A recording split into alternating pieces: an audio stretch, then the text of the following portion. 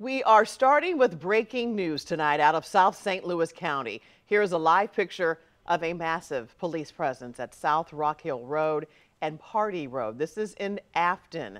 A man and woman are dead after a police pursuit ended in a crash and shots fired. Good evening, everyone. I'm Kelly Jackson. Within the past half hour, we have learned new information about what led up to the events tonight. Missouri Highway Patrol says around 4 this afternoon, Texas Authority contacted the patrol saying a wanted man was en route to the St. Louis area.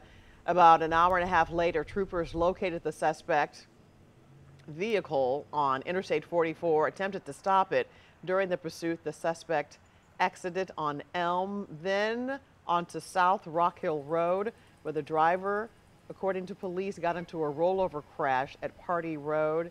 A few moments later, shots were fired. The crash happened, and then that's when shots were fired. Like I said, I don't know the exact nature of who shot what first. All I know is that troopers did fire shots.